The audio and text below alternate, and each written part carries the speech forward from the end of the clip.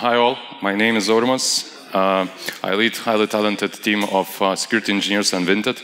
At Vinted we focus on making second-hand the first choice, and the scams and fraud is one of the biggest issues for us. And since 2022 May, I know nothing about the scammers and fraudsters and what we do, the infrastructure. Since the guy from Ukraine emailed us, he switched the sites because he previously was the scammer. He did a lot of fraudulent activities and he wanted to switch the sites. So he shared some information, the forums and the Telegram groups, where to find those bad actors. And this kicked off my investigation. And today I want to share some insights how these activities are being handled using Telegram and what tooling they have and how well it scales. So currently scammers are not those naive Nigerian princes. They are really organized. They have really tight hierarchy, at the top being the business owner. Mostly there are 1 to 3 persons. They handle everything really thoroughly. They have really good developers who focus on the tooling, on the handling all those Telegram bots and whatnot. And during the investigations, I found that those so-called workers or workhorses, there are from 100 to 1,000, even more human beings per team. And they do all the communications, and they all do the triggering the victims in order to get the bank account information. All those administrators track the expenses. For them, this is regular business. They pay for the accountants, they pay for lawyers, for designers, for translators. We want those scam messages to be really authentic. We found the information that we paid for the Spanish translator, for English one, and they also ran the office. They bought water, they bought janitor services and similar. For them, this is really legit business. Everything starts from renting a scam bot. For a price of $50 a month, you can rent a full-blown software as a service.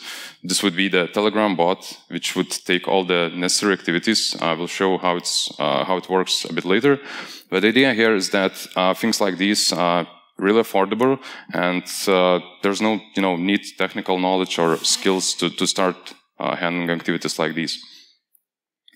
Then after the administrator acquires the scam as a service bot, he needs to find the workers. And for that, they use Telegram channels. They were spam advertisements. In the first one, the team is called Los Polos, and they share that by doing activities like these, you would be able to earn quite a lot in a short amount of time, and you would be able to acquire a new car, dreamed home, and similar. In the example on the right, they share the countries they will target. So for them, it's a matter of geolocation. Also, they state that we have 24/7 support. They have really good manuals, so anyone can jump in and start right away. Also, we are providing some information on the payouts we will give from the stolen amounts. Another thing is that those teams share the support, so they provide the hours when we will have meetings, so we attempt to have those on a weekly basis. In this case, you see that this particular team is based in Ukraine and Russia also, so we have meeting hours. They have administrators who will help if necessary. The minimum amounts provide the information of the money when the fraudsters will scamming activities. So in case you will share that you have 50 euros, we will not start scamming you, because for them this is business and we calculate the return on investment. Also, we state the payouts. So in case 60% means that the worker will get 60% of the stolen amount. Also, to encourage those scammers or workers, we do monthly competitions. So with this, we try to motivate the scammers to do more, to work extra hours, and if someone reaches the biggest amount per month, the scammer gets, like in this case, 2% of the total amount stolen per month. So competitions like these happen, and they do it to motivate. Another thing is the regular motivational messages in those Telegram channels. So the administrators attempt to also motivate by sharing images with monkeys, writing that your work will convert to really good profits, and yeah. And it seems that we already know about AI image generations and text generations, so we use already that. There's a plenty of fraud manuals. In this case, in the first column, we provide the details for specific geolocations, what needs to be done and what works best, and how to drive everything, the tooling and whatnot. In the second column, we provide the specific details on what to do in a specific platform, on how to start interacting with those clients or victims, also on how to bypass message detections, where to get fake accounts and similar. There's also Telegram bots for fake shops. So in this case, there are some of the bots which mimic fake drug shops, fake NFT investments, crypto mining, and also escort. So in this case, escort means that the scammers will impersonate the women beings, and we will trick the victims in order to later on blackmail them. The Bland shop states that anyone can do it. Even the Petya from 6th grade earned the first million. So by this, we want to attract anyone who would be willing to work in this. They provide, as also mentioned previously, lots of manuals, support, tooling, and also if someone does not have money, we provide promotions that you can start like with zero, and later on we will cover your expenses with money you will steal. I also found a AI-based solution. The developer states that using this tooling, it's possible just to upload the scamming manual, like PDF file. The AI will train on itself and do all the heavy lifting. But I haven't found any, like, real usage of it. It seems that this is still like a proof of concept, because there's no signs of it being used thoroughly. Scammers pretty bad with the operational security. While recording those scamming manuals or writing PDF files and making screenshots, we provide some, or we leave some of the clues in here. In this case, Roma attempted to upload the image and disclose his identity, and this is pretty useful information during the collaboration with the law enforcement. Also, to start interacting with the victims, we need accounts, and there are a bunch of Telegram channels and bots where scammers can acquire fake or compromised accounts. The prices really vary, but there's lots of capabilities to find useful stuff, and we acquire some of the compromised accounts from credential leaks, and fake accounts are being registered, I must say. To find the new victims, there's also Telegram bots, which the scammers call parsers. They scrape the marketplace portals, advertisement sites, in order to find the newly added advertisements of the items. It's possible to rent this software as a service for pretty low price.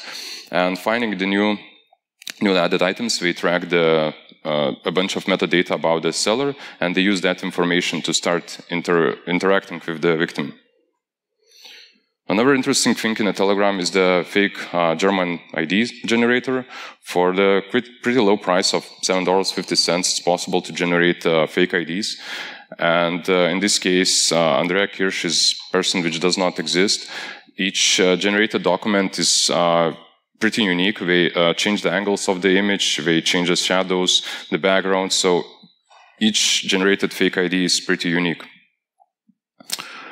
There's a saying that there's no honor among thieves, and when some buyer wants to buy something from the seller, let's say account registrator, fake accounts or whatnot, they need to trust the seller. And for this, the new service appeared. This is called VS Arbitrage Bot.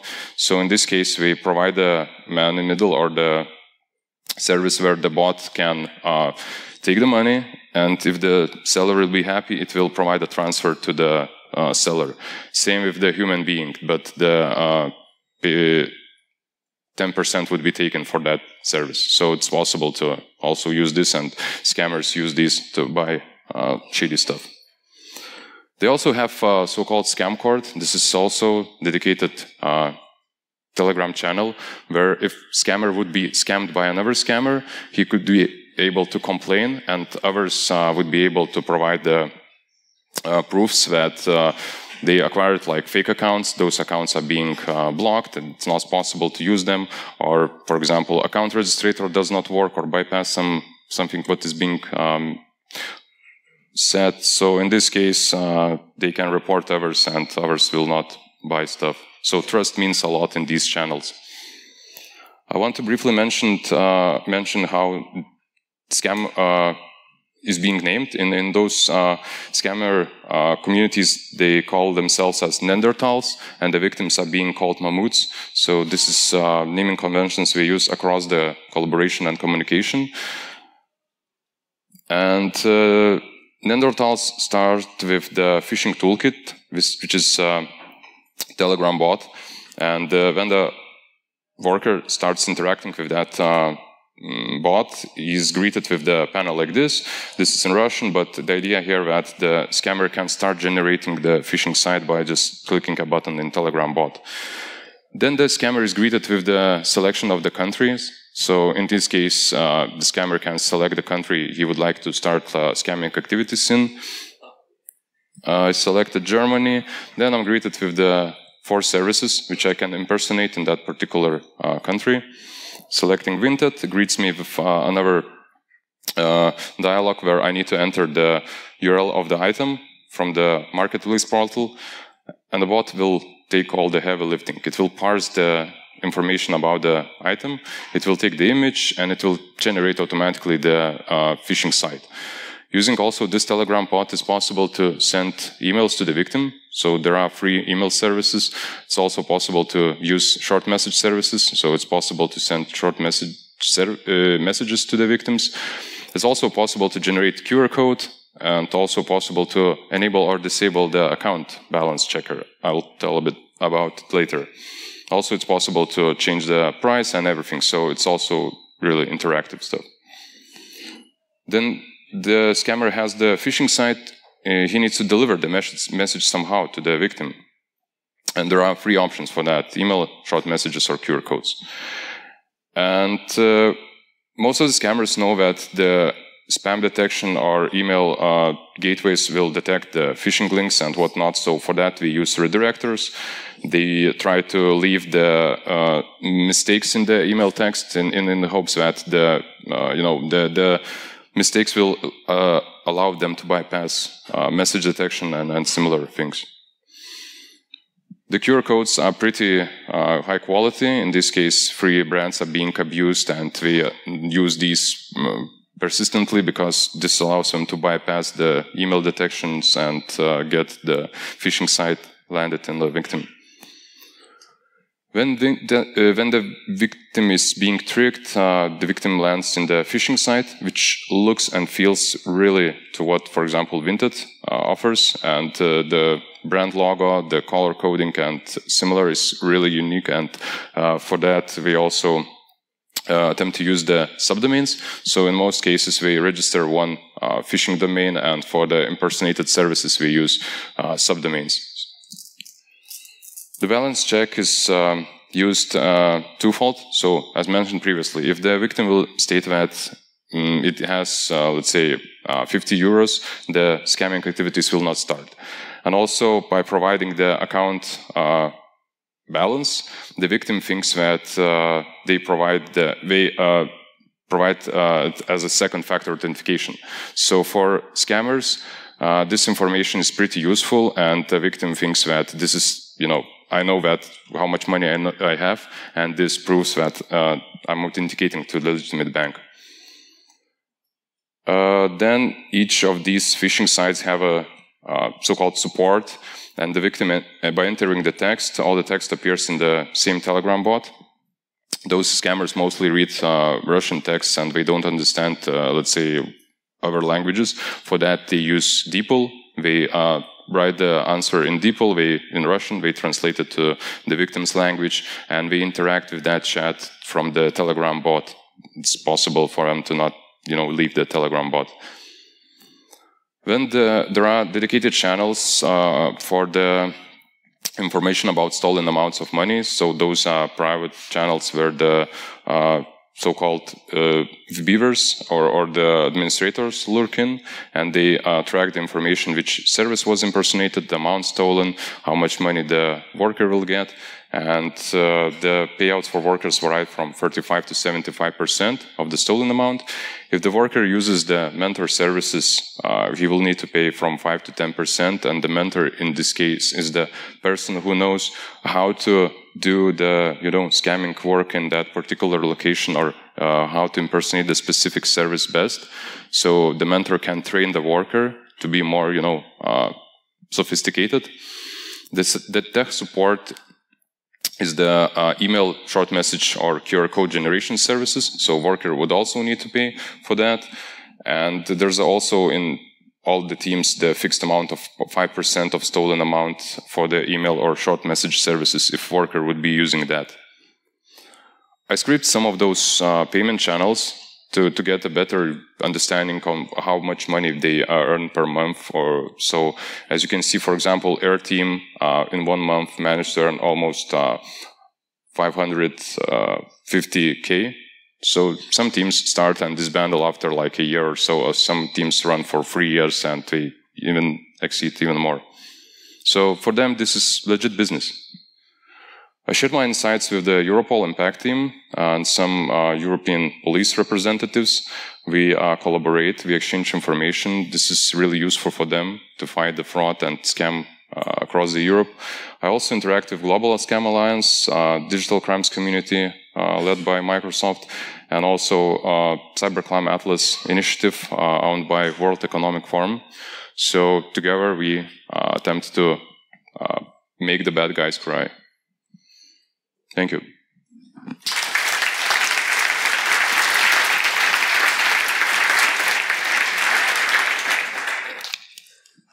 Thank you. Any? Hi. Great presentation. I have a couple of questions. One is because I'm ignorant, who pays for the SMS services? Is it the scammers? Does that cost them money? Can that be abused to reduce their income? And the other is, has someone tried already to use the actual translation services to try to track down the criminal activities as they are translating the scams? So regarding short messages, yes, they use those SMS as a service, like third parties. So it's possible, to send bunch of those messages and increase the cost for them.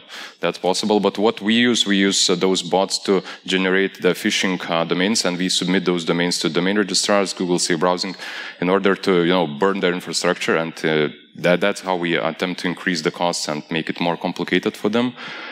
And what was the second part? Sorry. To use the translation services to track activity. Personally, I don't know about that. I saw that we use DeepL for everything. So yeah, but we use that, because they only read and speak Russian. So for them, the Czech, Polish, or simulates, they don't understand what's happening, but we use that for roughly. So maybe we would need to, talk with DeepL. Yeah.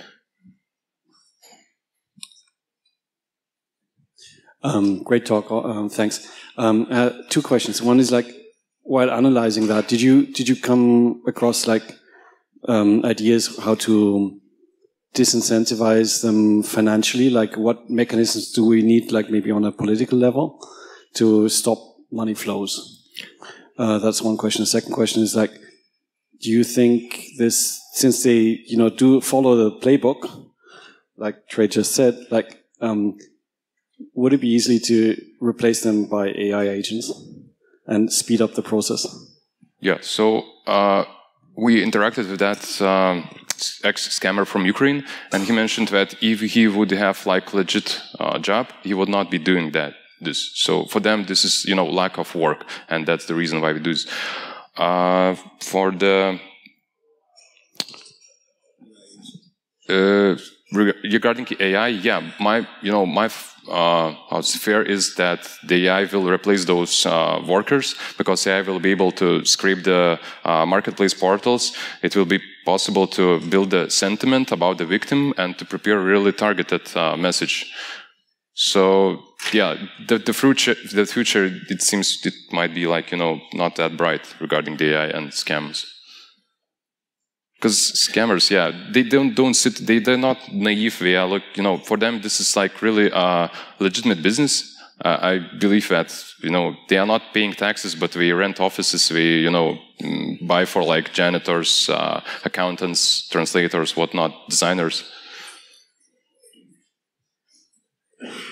The screen where you could pick which country you wanted to scam in, like, people have preferences. There's a lot of bias there. I've long thought that there's a big element of depersonalization in cybercrime, right? And if I was like a big company, say like MasterCard, just to pick on one, no offense to MasterCard, but like if I looked and I said, I'm being scammed, broadly speaking, in my customers from these are the top 5 countries. If you then went and put like a delivery center or some kind of like decent quality jobs in that place, I think you'd see a marked decrease in your targeting from there, because suddenly attackers would be like, yeah, but my aunt works there. Like that it would repersonalize the brand and reduce the target factor. But your point is right. You got to create good jobs so that the scammers have an alternative. So what we understood that it will be cat and mouse game. But what KPI for us is to make those activities for scammers expensive. So by burning those domains, by like reporting what we discover, and by reading those worker chats, we understand where we hit them hard. So where the pain points for them. So I think that's one of the cases we can fight this, because scams will stay here. With AI, it will only will increase, because it will be more like affordable to do the activities like these, and one developer driving AI tool will be capable to do it. So I think our neighbors in the east, in Ukraine and in Russia, they, as mentioned previously, for them they don't have like legitimate jobs, and they focus on activities like these. This is their legitimate job right now. For them, yes, but not for us. No, but they still know that it's evil. They know. Yes, because in forums, there are 3 tiers, like black jobs, gray ones, and the white ones.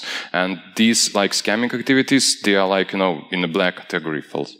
So they are aware what we are doing. It's, well known for them. Hi. Yeah, thank you so much for your presentation. My question is, on what level are the organizers themselves, what techniques are they using to hide their identity? And I imagine on some level, the workers themselves are victims, and they maybe blackmail them or try and keep their identity from the workers, just to keep them there, keep them in the service. So how do they sort of stay anonymous from the main victims, the mammoths, if you will, and from the workers? What do they do? So one thing is that to join the scammers team, you need to answer 4 questions. And also you need to provide the proof that you did something and you get a payout. So for that, I crafted one. You need to provide a screenshot, answer 4 questions. So that's how we filter those who would be like, willing to do the scamming activities. Another thing is that what we observed, they use the Tor, we use VPNs, they hide their identities. The phishing sites only accessible for like some specific geolocation. So if you would be coming from like a data center IP, the phishing site would not be accessible. They attempt to, limit the access or geofence. So they are aware of, we also use the Cloudflare and similar services. So lots of stuff, fake personas. And they wouldn't just be able to bypass that with the VPN. So like if you're using a VPN to talk to them, automatically they filter you out? It's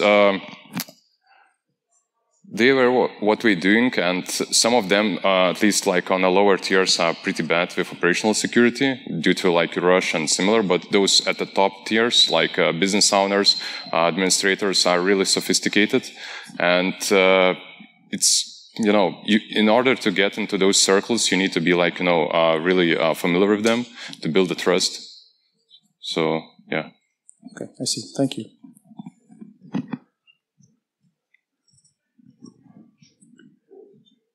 Anyone else?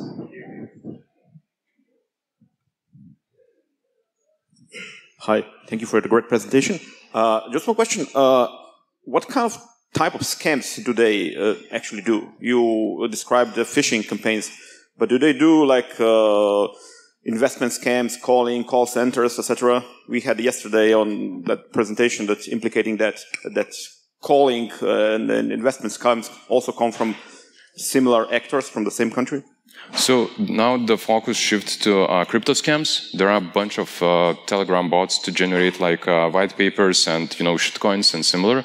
So now we focus on like NFTs and crypto because people are willing to invest in those goods. And now instead of like doing scamming activities in like e-commerce portals and similar, they are focusing more like on cryptocurrencies. But do they actually have like call centers calling people? I'm not aware of that.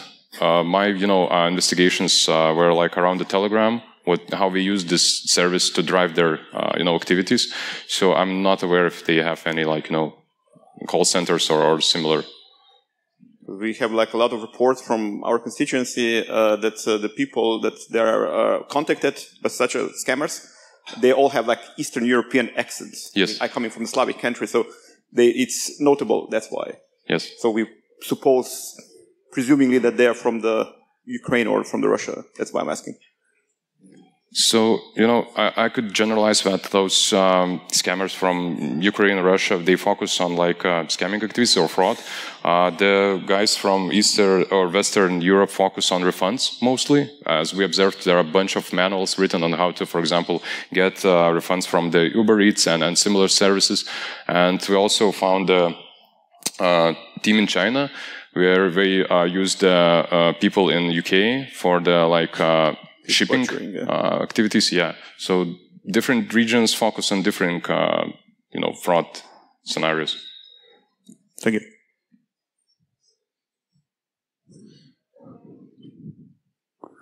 That might be it. Thanks. No, wait.